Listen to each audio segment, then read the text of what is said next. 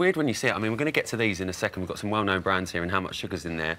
But this, sat next to me, this is the amount of sugar per year the average 11 to 18-year-old consumes from this with drinks. Yeah. That is it. Yeah. That is a lot when you see it like that. I mean, these are what we're looking at now, the individual drinks. I mean, what is this showing us? The amount of sugar that's in each one of them? Yeah, pretty much. So we know that these are the kind of the new formulations where they have dropped them down a bit. So this is the reduced? Reduced, yeah, but certain brands, so Pepsi and Coke, are still keeping the same amount because for them... So they will be taxed and they'll be more expensive. Exactly, because for them, they wanted to keep the flavour. They say the consumers are happy with the flavour and that's what they're known for. Okay. So they're people will just keep buying it.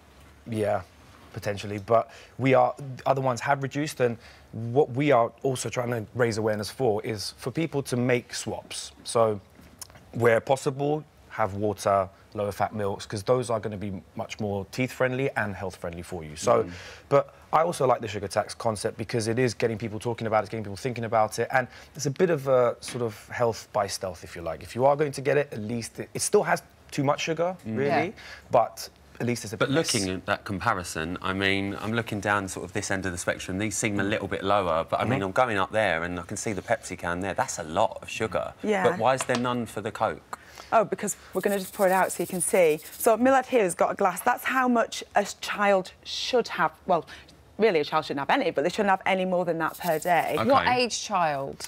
So this is from 7 to 10. OK. OK, and this is what's in a can of Coke? OK, this is still going. So I think if we... Oh, a little bit went on the table there. But if we compare the two, there's more in one can of Coke than what a child should be consuming in a whole day from all of their sugars, from not just from drinks, from food as well. So the four that you see here, Dr Pepper, Fanta, Sprite and Iron Brew, they've reduced their sugar content by reformulating, so there's now less than half of what there was previously. So therefore they won't pay a tax.